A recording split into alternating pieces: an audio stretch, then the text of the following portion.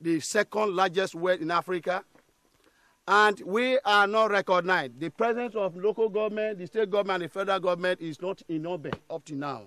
So we think it necessary that we should take it upon ourselves and cry out to international countries for them to assist us for a better reason. We need development as far as Oben is concerned, and the local government.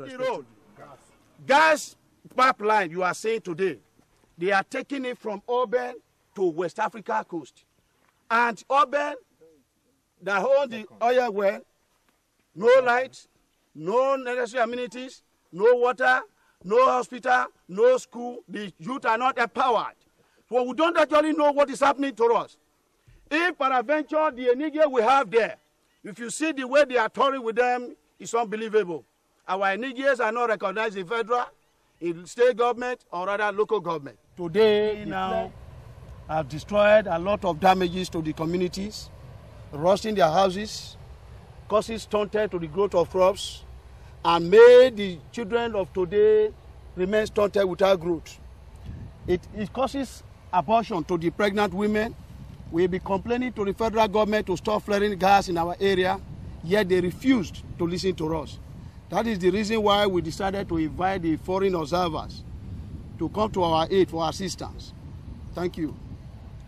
There was a federal government directive that gas flaring should stop by the year 2008, but which of course Shell influenced, and they have now extended it to 2009, which is not feasible because the proper machineries that they need to put in place to achieve this goal is not already there.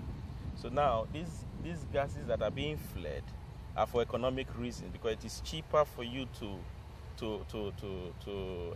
exploit oil and the residue gas and waste them like this by burning them. Otherwise, in developed countries, what they do is they transfer these gases and convert them into domestic use, which of course we all use in our homes, in the Netherlands and in all other Western countries.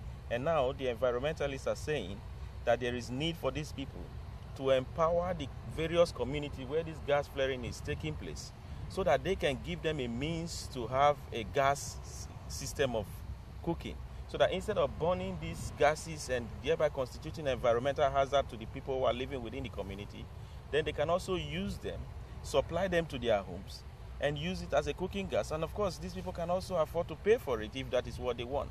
So, but now that is not the thing, but they keep flaring this gas, and Nigeria has been recorded by environmentalists as the country that is producing the highest amount of flaring in the whole world. And this is strange. And in the United States, the percentage has dropped to almost nothing.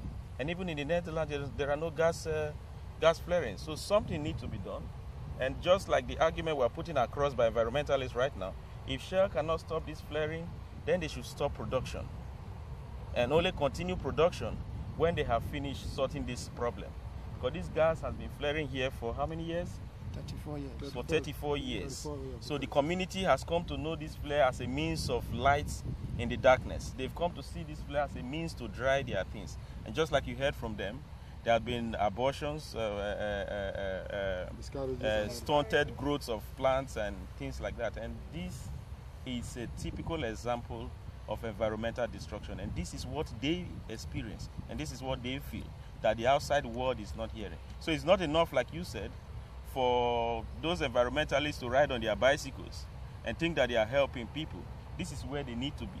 This is what they need to come and see, so that from here, they can carry out their activism. Thank you. Is my name. You see workers working now on site. They are doing upgrading. They are upgrading the facilities here, because they are taking gas from here to Republic of Benin, Togo, and Ghana, 3 West African countries outside this place. But the place, the gas is being produced, there is no electricity in it. So we don't know what to do. We are confused. When you talk, they go and bring JTFs to come and handle people here. So we want to let the whole world know what we are passing through here. Because we need development. We need light, we need water. We need good roads.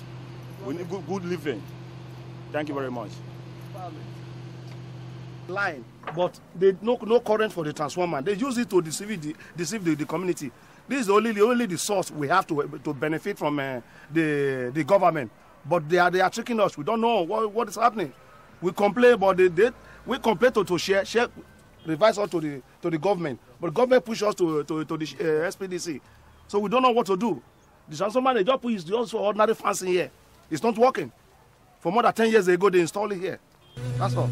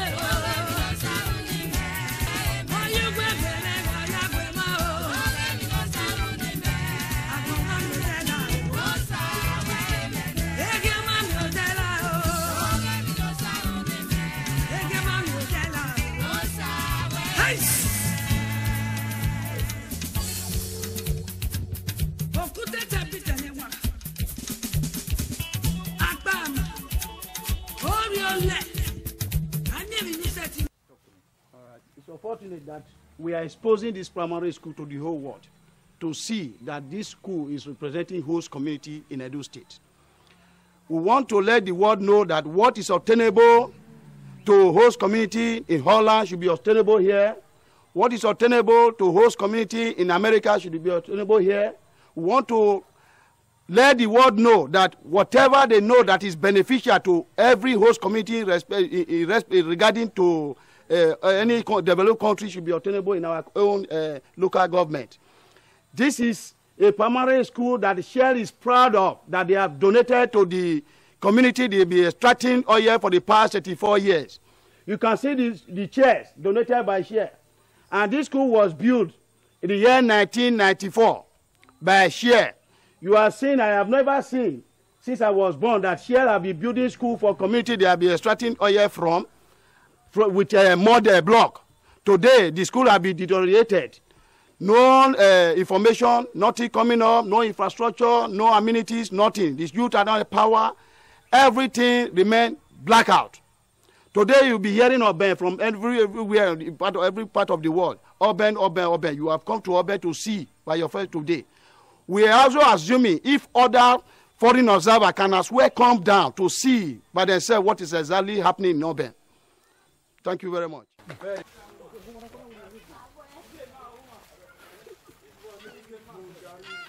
What have you been doing? Where are you coming from? We are coming from the engine. From the what? Engine. To do what? We go there to ground this guy. You can see this guy. He's a very little boy, less than 10 years now. 10 years of age. This is what they do here to survive their living. Without this, there is no way to survive. As you can see, with the condition you are seeing this boy now, is it proper for a child that the federal government is proud of to take care of to be in this condition? This is child abuse. This is child abuse. They said they have been complaining here in Nigeria that they want to empower poverty. You can see to yourself if this is a system to empower poverty or to alleviate poverty. It's just coming from farm to the machine to mill his cassava. From there now it's going to pressing. From pressing to cassava to frying before it can turn to money. Now they have no school here. The school have died, have condemned. They travel from here to the nearby community is 3 kilometers away from here. They travel from here to that community to school. At least for every comfortable children that travel from here to that school, before he got there, everything is off from him. So today, this is what you can see, a critical view of what is happening here. The water situation here, they will move from here, the same 3 kilometers to the nearby community to get drinking water. Not even potable water from the well. From the condemned well, where they got useless water. They don't have potable water, no light. We are not talking of a light now. Light is absolutely cancelled. No light, nothing whatsoever. This is what you can see to yourself. And we also want the foreigner to come and we need something that will improve us, something that will make us to classify our village as if we are in the town. We need electricity, something that is very good, that we can classify and say, this is what in Nigeria. We need something better. You see, you can see some students now, they will be at home. They have nothing doing, but we need something. Even if it's scholarship you have for us, will be benefits. We take something from it so that we can say, this is what a shell come and do in our a community. Please, we need it very, very much. Bring it to us. Come and help us. We need your help. Now that we are very bad, the road is bad. You see, to our schools, to something, we need something. We need teachers that can teach us. They can teach us something so that we can be a better one in future time. Okay? We need it very, very much. Sir, please help us. We need it. Thank you, darling.